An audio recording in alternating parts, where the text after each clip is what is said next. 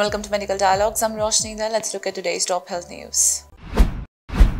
Daytime sleep can raise dementia risk according to a report. Dr. Sudhir Kumar, a neurologist, cautions against the belief that daytime sleep can make up for a poor night's rest. Contrary to this notion, he emphasizes that daytime sleep disrupts the body's natural sleep-wake cycle and may even heighten the risk of dementia and psychiatric issues. Daytime sleep, he explains, is lighter and does not sync with our internal body clock, failing to fulfill the essential functions of sleep. Studies on night shift workers corroborate this, showing associations with stress, obesity, cognitive impairments, and increased vulnerability to neurodegenerative diseases. The glymphatic system, responsible for clearing waste from the brain, operates most effectively during sleep. When sleep is disrupted, the system falters, raising the risk of dementia. Dr. Sudhir underscores the link between glymphatic dysfunction and various neurodegenerative conditions, including Alzheimer's disease.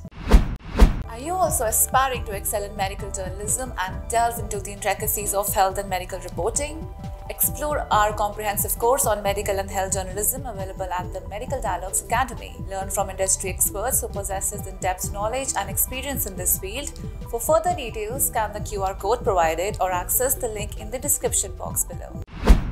Beyond sleep quality, factors like age, sedentary lifestyle, cardiovascular issues, and depression can also compromise the glymphatic system. In contrast, establishing healthy sleep habits promotes cognitive function and reduces the risk of dementia and psychiatric disorders.